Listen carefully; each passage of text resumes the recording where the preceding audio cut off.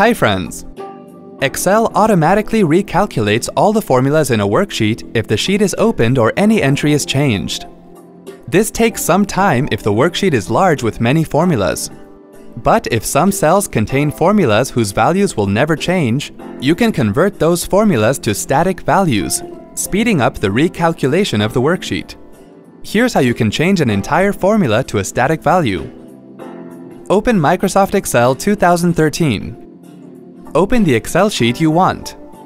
Select the cell to view the entered formula in the formula bar. Now select the cells that contain formulas. Click the copy icon to copy the selected cells. Click the drop-down arrow next to paste icon and then click on paste values from the list that appears. Now click a cell where you want to paste the values and you will see that it turns into a static value on the formula bar.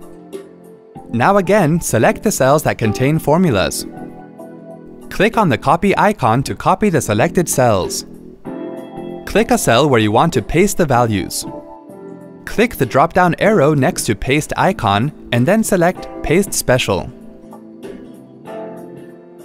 On the Paste Special dialog that opens, select the radio button next to Values under Paste. Click on OK to confirm. The selected cells now contain the results of the formulas as static values. Hope this was easy to follow. Thanks for watching. To check out more related tech videos, click here. If you have any query or want to share something with us, click here. To get iYogi tech support, dial toll-free numbers. To stay empowered technically, subscribe to our channel.